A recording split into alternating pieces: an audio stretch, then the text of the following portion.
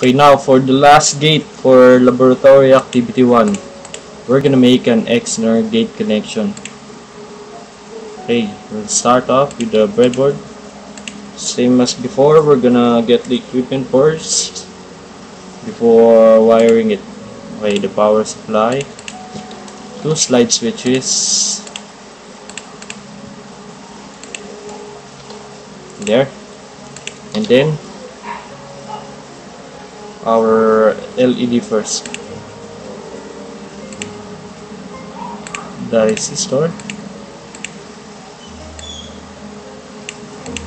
Okay, so if you search here the XNOR gate, nothing will come up because an XNOR gate, just like the buffer gate, we're gonna use 2 different IC. Okay, so we're gonna start for the XNOR gate. Okay,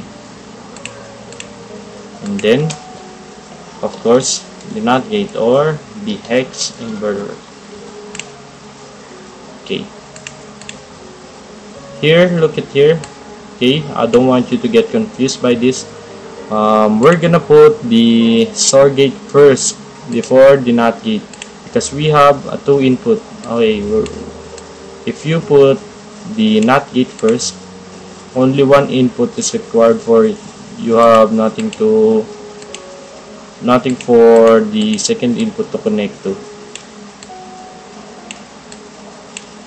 Okay, I think we should start wiring now. Okay, ready for positive as usual.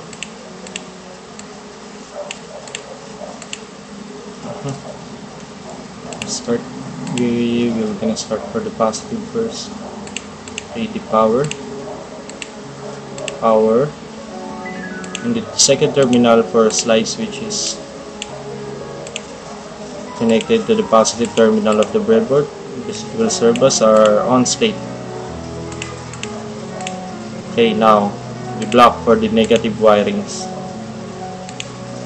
Okay, connected to the negative terminal of the breadboard.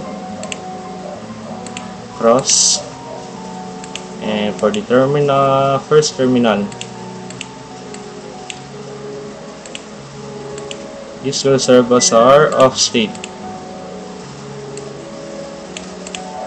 Okay, and the ground for our ICs. Okay, there.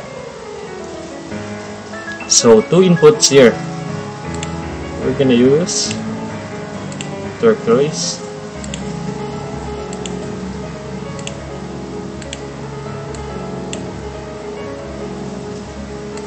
and then blue for the second input.